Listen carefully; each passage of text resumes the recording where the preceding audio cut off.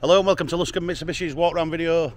L200 Warrior Series 6. Last of this one, guys. Very upsetting for me. I've sold Mitsubishis since 2000 and it's 21 years of my life and I love the things. I've run an L200 for nearly 20 years now, on and off, and I just think they're fabulous vehicles, I really do. You've just got the best of all worlds. You've got the comfort of an SUV and obviously the practicality of a pickup. So you can chuck your mountain bikes in back, or if you're using it for work, you can chuck all your work tools in back of it. It will carry a ton in back and it'll also pull 3.5 ton on a tow bar.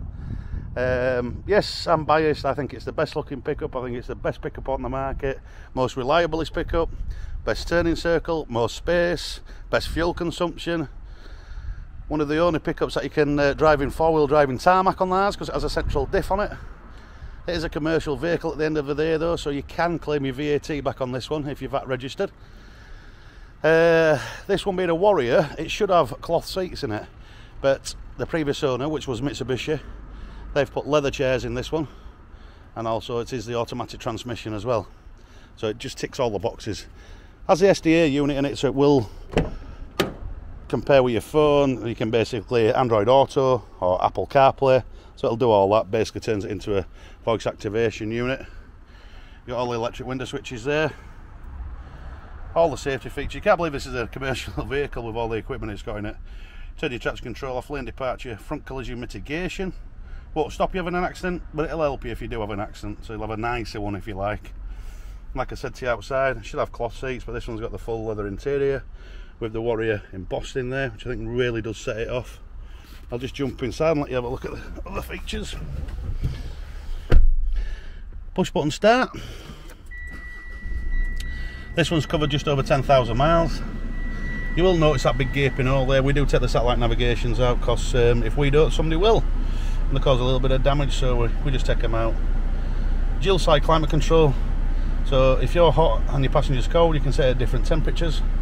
Like I said to you outside, automatic transmission. You can use it as manual. You've got flappy paddles behind the steering wheel. Super select four-wheel drive. So like I said, you can drive this in tarmac on four-wheel drive. But you've totally got the option. You can have it in two-wheel drive, which saves fuel, saves your tyres.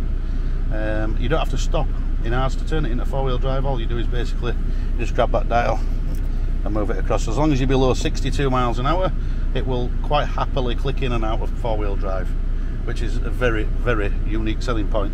No other vehicle can do that, not even Land Rovers and so on. Steering wheel, multifunction. This side does all your media, so once you've paired your phone, you basically answer your WhatsApp and text messages from there, just by pressing that, and reply to them, all voice activated. And that does basically your volume controls and changes radio stations. This side, same again, another safety features, cruise control and speed limiter, which I think is a must nowadays with all speed cameras up motorways and so on. Just set your desired speed, take your foot off and relax. All you got to do is steer. Auto lights, auto wipers, it just basically covers every base.